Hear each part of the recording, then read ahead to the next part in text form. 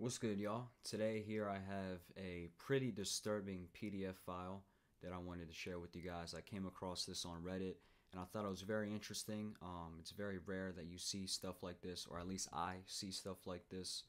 And what I have here is a court case involving P. Diddy and his ex-wife Cassie. For those of you guys that don't know already, Cassie is accusing Diddy of doing a lot of heinous acts that are pretty disturbing to say here on YouTube. But we're going to go through this. We're going to read it together, just skim through some of the things. Of course, here there's a trigger warning. Yeah, it's bad. It's bad. It's pretty disturbing if I say so myself. I've already looked at a couple of things. But anyway, just kind of want to touch on it briefly, get your guys' thoughts and opinions. I will leave the link for this PDF down in the description below so you guys can check it out yourself. Without further ado, let's skim through it. I'm gonna just read off some of the things, anything that comes to mind, anything that sticks out to me. You guys can read as well. Sean Combs is a rapper, regular executive, popularly known by his stage name Puff Daddy. Yes, 1990s. Yep. This is pretty much like his testimony, I guess, and whatnot. But yeah, this is where it gets disturbing right here. And yeah, these bullet points pretty much sum up who Diddy is as a person. I don't need to read any of this. I'm sure YouTube wouldn't want me to read this anyway. Yeah, in her own home after she tried to leave him, often punched, beat, kicked, and stomped on Miss Ventura, resulting in bruises, burst lip, black eyes, and bleeding. Blew up a man's car after he learned that he was romantically interested in Miss Ventura. Now this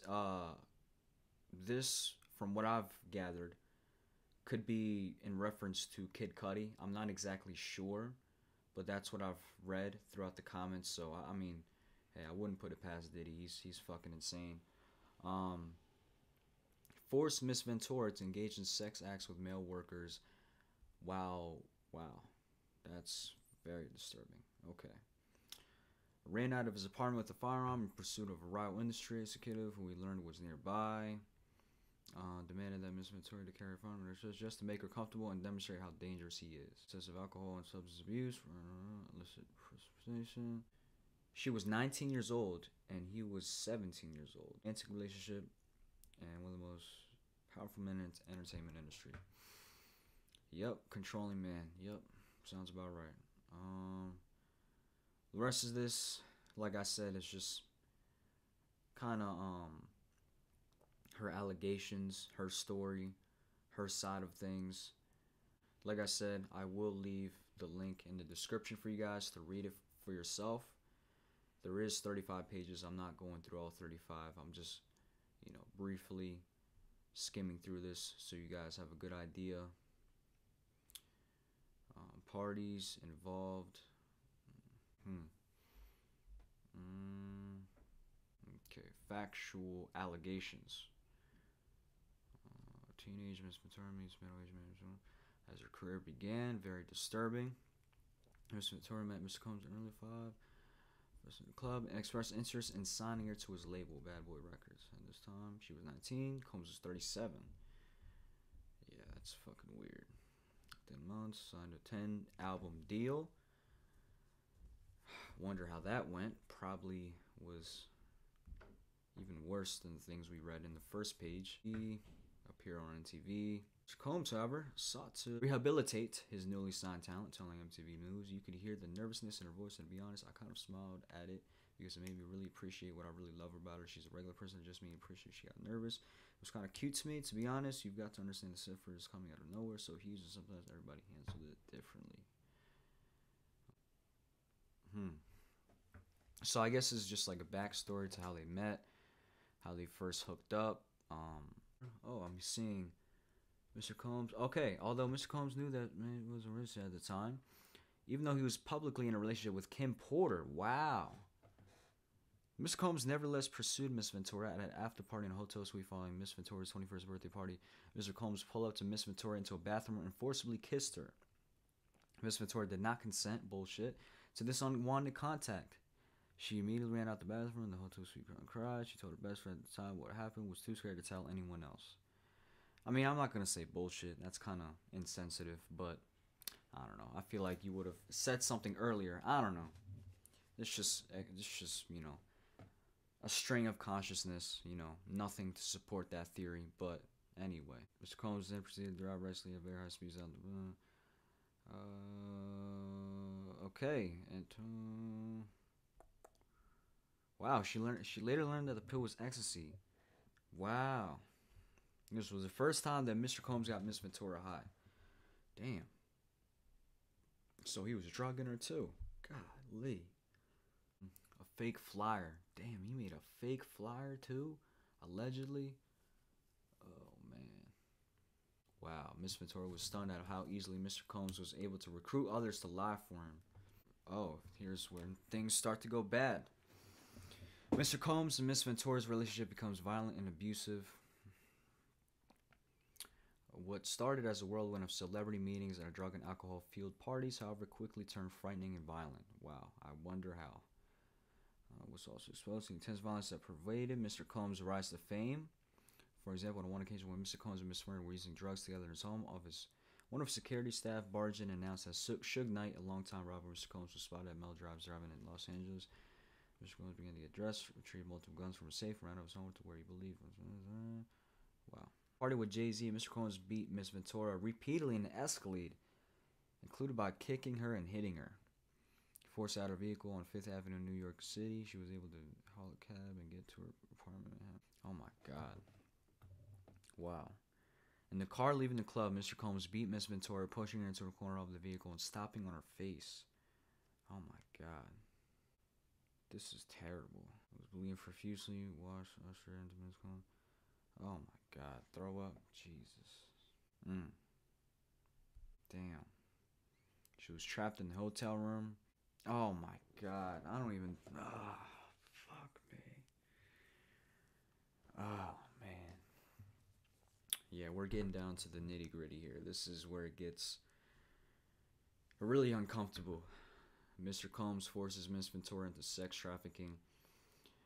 I'm gonna read 1 or 2 pages and I'm gonna wrap this video up. You guys can read the rest because I feel like it's only appropriate, not only for YouTube, but for, anybody's sake that might be watching this. But yeah, within a few months, began to run demands. Well, he wanted to engage in a fantasy world called voyeurism. Mr. Combs that would be turn him on if he saw Miss Victoria with another. Jesus Christ, man. Oh my God. I don't even think I can continue to read this anymore. This is already really bad. First time Mr. Combs on Los Angeles, the man was a masquerade mask and ingested drugs. Wow. Mr. Warren's performance sex drive this man while Mr. Combs watched any. Wow. Lasted multiple days. You wanted a FO? Oh my God. Oh Lord, have mercy. This was our practice, our secret. Oh my God, man. The Trump International Hotel. Jesus Christ. Oh my Lord. God damn, man. Oh my Lord. Oh, okay. Alright. You guys get the point.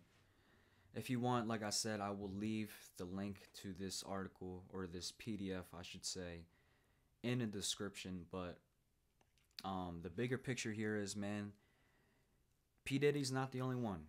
He's not the only one that is involved in these activities. All of your favorite celebrities, all of your favorite actors, politicians, people that you look up to are heavily involved in this stuff. I can't say to what extent. I can't say, what exactly they're doing. But if Mr. Diddy himself is doing this, man, you better believe there's other people in the entertainment industry, in the show business, that's doing this as well. It's disturbing. It's vile. I'm appalled, man. It's crazy. I know this stuff happens, but reading it word for word, having it be described, it's really disturbing. But yeah, like I said, man, like I say in all these videos, be careful, man. Be careful.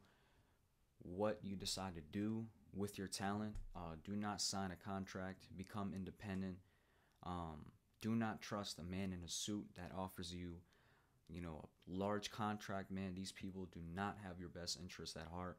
These people view you as an asset, and as soon as you stop making them money, they will kill your ass or blackmail your ass or leak footage of you getting popped in the booty, whatever, man.